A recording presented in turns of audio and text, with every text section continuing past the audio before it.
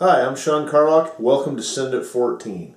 In the next 10 Send It episodes, we're going to build a complete rifle. We're going to start off with component selection. We're going to go through the build process and hold your hand along the way.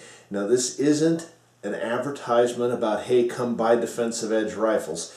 This is a lot more about, hey, these are things you should consider when you're having a custom rifle built, regardless of whether we do it or someone else does it. These are just things we found to be helpful and things for you to think about. We'll also kind of help you map out how you want your build to go. It'll make a better experience for you in the end.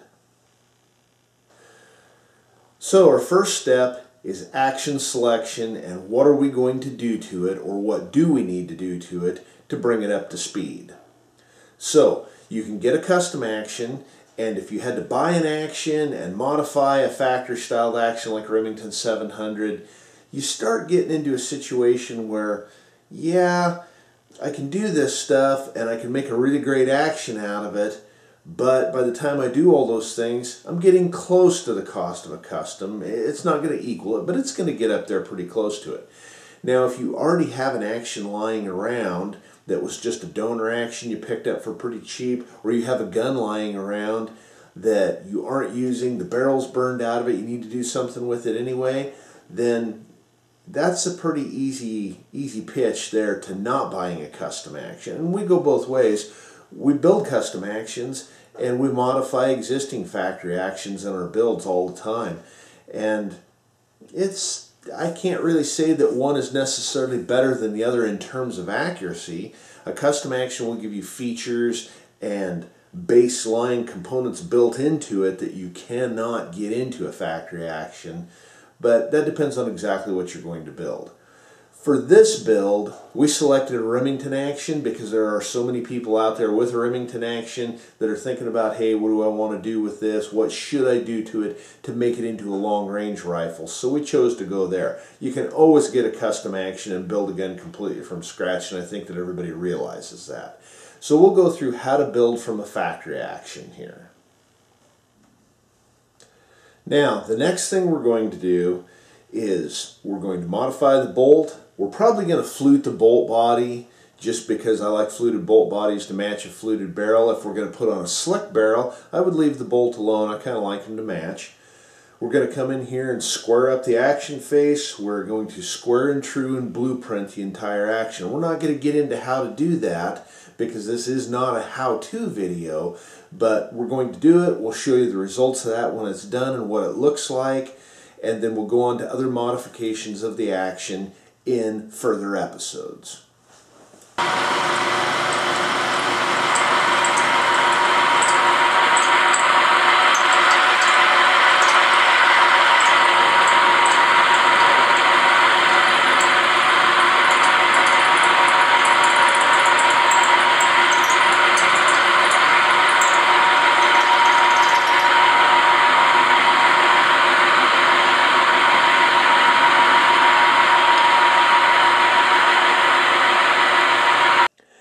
Okay, now that we have our M16 extractor installed and the bolt face cleared up and re-ringed so that there's not an old factory extractor groove left in there, we're pretty much ready to go. We really like the M16 extractor.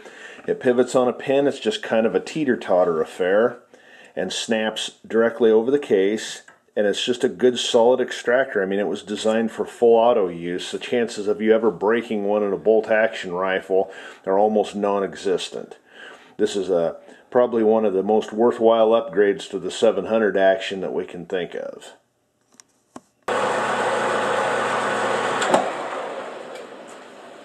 Okay, now we've got our action squared and trued. We've come in here and we've squared up the face. we've squared up the bolt lug surfaces, and we've trued up the threads. All of the mating surfaces of the action we have squared and trued now. It's ready for us to start to install a barrel. Spotter up. Spotter's up. I'm on it. Send it.